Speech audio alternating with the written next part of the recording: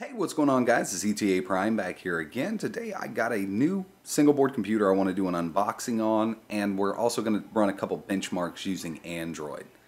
This is the Pine 64. I actually got the 1GB version to keep right in with the price of the Raspberry Pi 3.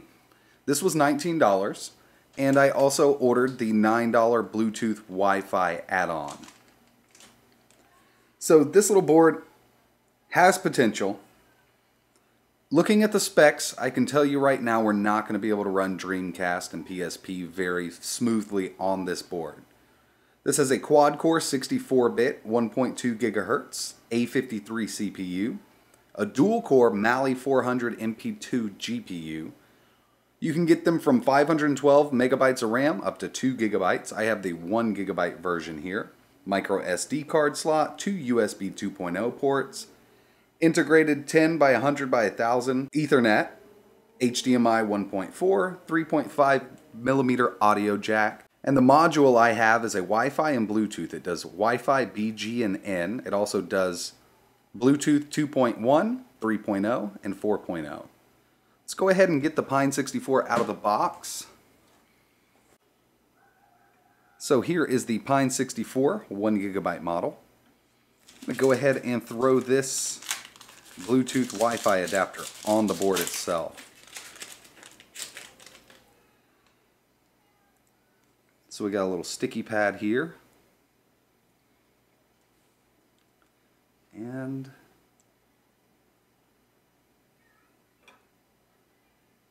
there we are. That's it. It's installed, ready to go. We have the antenna for Wi-Fi and Bluetooth.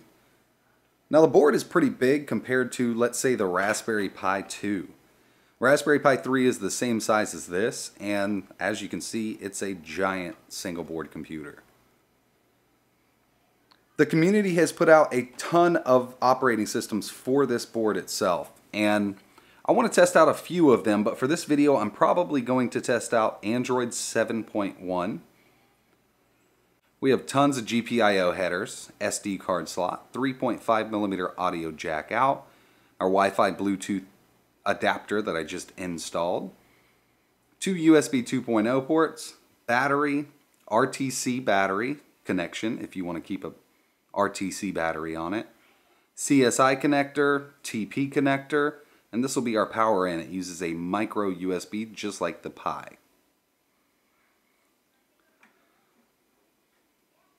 On the back side here, nothing much at all.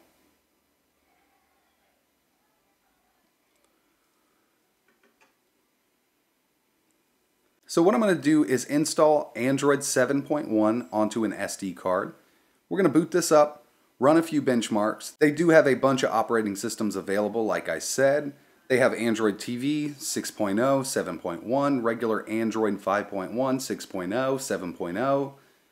Linux, Debian, Diet Pi, all kinds of stuff for this board, but I wanted to test out Android 7.1, so we're going to move over there. I'm going to run a few benchmarks, and we'll just see how it performs. I'll be making some more videos on this later on, guys. Alright guys, so I installed Android 6.0. I did try to install 7.1, but it ran horrible. I couldn't get any of the apps to launch. Google kept crashing on me. So I had to go down a version to Android Marshmallow 6.0. This is a community build. This is not the build by the Pine 64 team. They do offer an Android Lollipop build. But I went with Marshmallow because a lot of you guys are going to want to go with the latest version of Android. Even though this is Android 6.0, it's newer than Lollipop. And to tell you the truth, it runs like crap. This is a very low-powered single-board computer. We have a Mali MP2 GPU, which is a very low-end GPU. So graphics acceleration is horrible.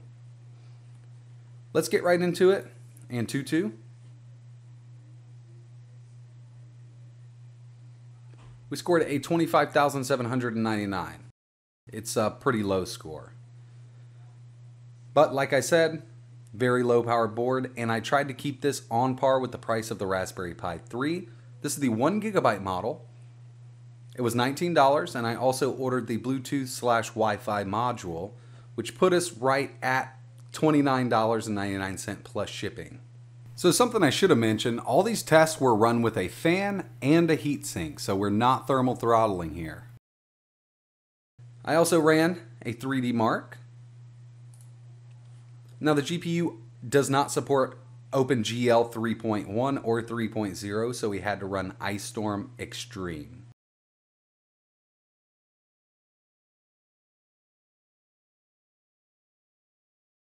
I ran both of these 2 times, so just to give you an idea here.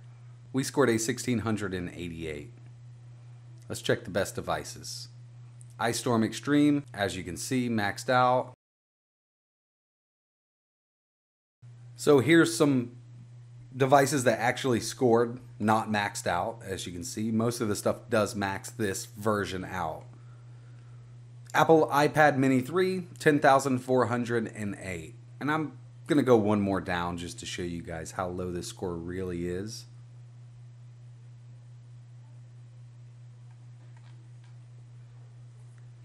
So if you're wanting to get the Pine 64, I cannot recommend it for Android, and I have yet to test a Linux build on it. I will be doing more tests on this board, but for now, let's go back, and I will show you some gameplay here, if we can get it to go back.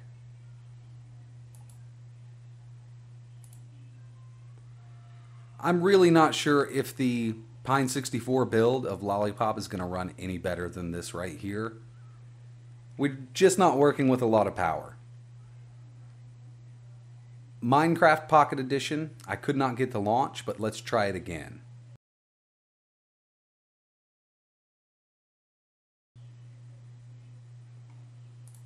So I was able to get this far, and it crashed. Asphalt Extreme takes a little while to load, but we were able to get into some gameplay. And I'm using a Bluetooth Razer Serval game controller to play this. Now, I'm not sure if it's going to show up too well in the game capture, what you guys are watching right now, but for me, it is very laggy. I have lots and lots of lag here. It is almost unplayable.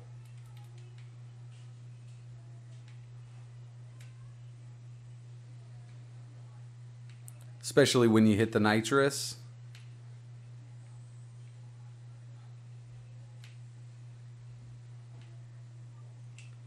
And unfortunately right now in Asphalt Extreme there is no option to turn the graphics down, which could help quite a bit.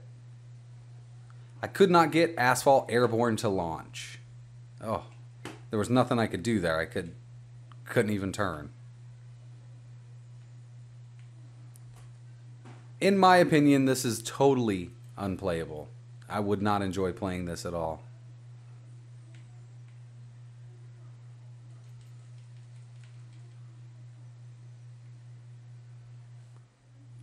So my initial impressions of the board, this board does not handle Android very well at all. I don't think it's going to handle Android 5.1 any better than it just handled Android Marshmallow. It's very low powered.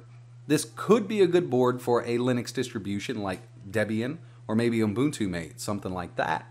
I'll be getting into it and testing it out, but for now I cannot recommend the Pine 64 1GB, and I don't think the 2GB is going to be any better than this within Android. I really appreciate you guys watching. If you could, hit that like button and subscribe, and like always, thanks for watching.